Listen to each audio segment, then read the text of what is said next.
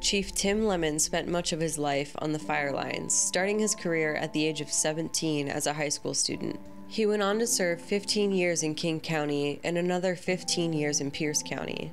Lemon was hired as chief of Chelan County Fire District 7 in 2009 and spent a decade in the position.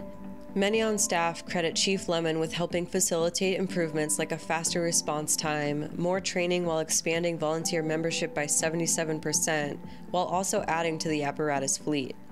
After retiring in 2019, he took a position as fire chief for North Whidbey Island Fire and Rescue in August after his wife Kathy moved to the area to take care of her mother, according to the Whidbey News-Times. Chief Mark Donnell, who replaced Lemon in Chelan, said Lemon was instrumental in building the department. You got to give him credit for coming into a community and taking it in an organization that was becoming a combination department for its first time in a 10-year period.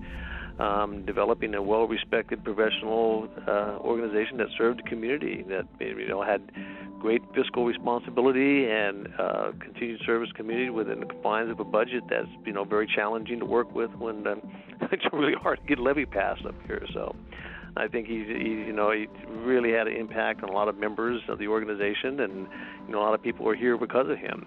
So he's going to be greatly missed by everyone. His wife Kathy was with him as he passed Tuesday night of stage 4 pancreatic cancer. Memorial services have not yet been scheduled for Lemon.